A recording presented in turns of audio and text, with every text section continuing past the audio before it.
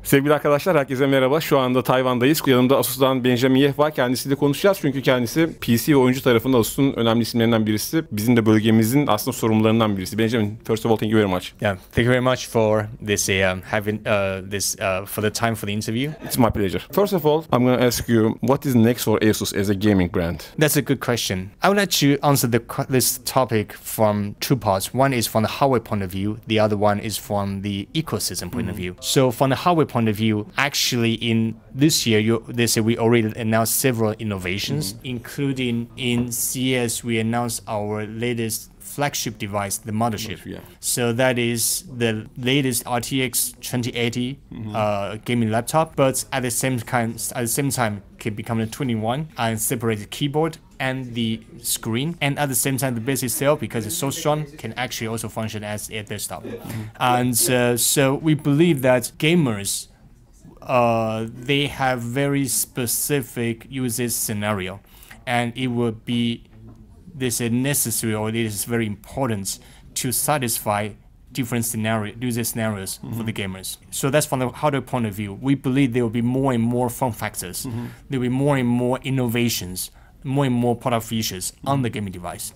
And on the other hand, if we talk about from the ecosystem point of view, we believe, so not only to say we believe, we would like to, we are working with the different stakeholders to deliver the combined user, gamer experience to the best gamer experience to the gamers.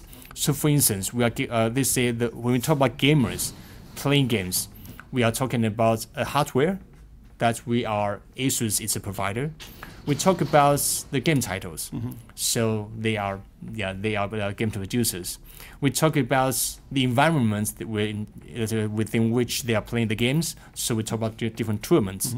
And all those things together form a complete user experience or gamer experience. So from our hardware, yes, we are doing that.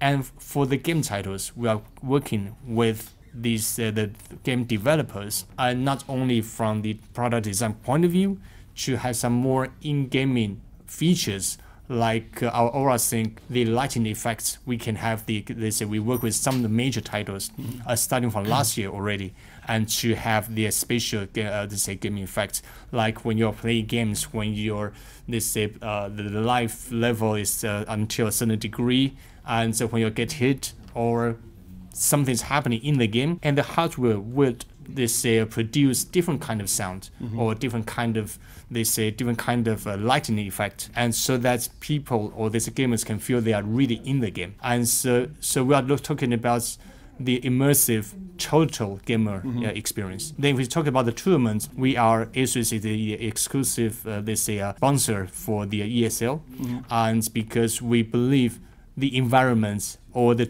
experience where gamers playing games is also very important. For us. As you know, that Asus is a very well-known company, focused on engineering side and also the product quality. But when we check your competitors also, every single company focused on the gaming side try to make differences to use some kind of design methodology. At the end of the day, same performance because of the same chipset, same GPU, same CPU or something like that. So do you think customers or the hardcore gamers need more innovation from the companies to feel the differences? Okay.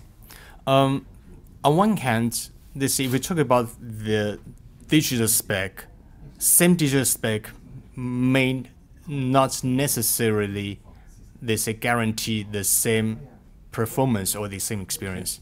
And on the other hand, on top of the digital spec, the features will actually affect the end user's experience. So if we come to the digital spec part first, our latest ROG gaming notebook, they come with, for instance, the factory default overclocking feature. So which means based on the same CPU, our device provides the option for the end users to experience a superior performance compared to the regular competitor Me2 device. Or for instance, if we talk about no matter from the GPU point of view, from the CPU point of view, we're not talking about one single component. We're talking about how each component talk to each other And for Asus, we came from multiple backgrounds. Yeah. And so we are very proud of our EE engineering capability because it's all about efficiency. A slight difference design on the circuit may deliver different kind of performance.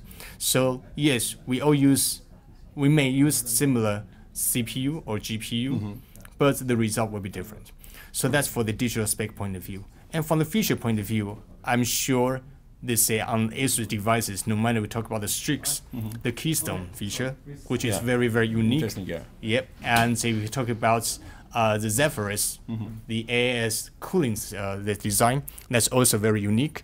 If we talk about the mothership, we talk about separate the laptop screen from the keyboard. We are trying to deliver this not only the digital spec, but the user experience. By the way, more or less all competitors during this year's Computex says we have the best overclocking capability notebook in our portfolio. All competitors. So maybe you have to focus on human-to-machine interactions. For example, maybe AR, maybe VR. What do you think about that? Yeah, certainly you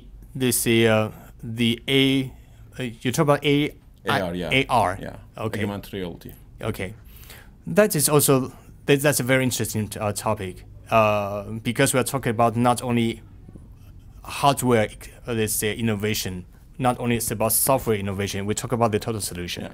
We talk about ecosystem, and yes, potentially the AR can be a trend in the future. We may see different applications, no matter from the consumer side, maybe gaming, or from the commercial side.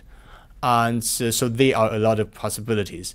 All I can say today is that we are working hard in this field, and we